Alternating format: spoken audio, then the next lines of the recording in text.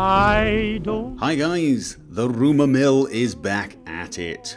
Fallout 4. It's confirmed, or is it? Well, you know how it goes. Basically, on thevideogamer.com there was a brief article talking about how Bethesda have hired a production company to create the Fallout 4 trailer. Guillermo del Toro's production company to create Fallout 4's trailer.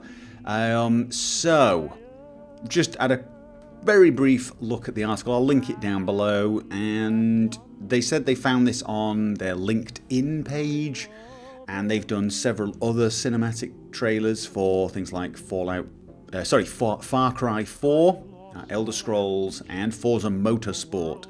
So it's the sort of company that would possibly get that job, and of course Bethesda are announcing something at the E3, and there's going to be a 20 to 30 minute gameplay demo of something behind closed doors. So the rumours are heating up massively. It's beginning to look more and more likely that it is Fallout 4. There is no confirmation, it isn't confirmed, it is still massively in the rumour stage, but I think we're going to be seeing a lot of this over the next few months as well, I'm not sure how long it is till the E3, it's not even that long, is it?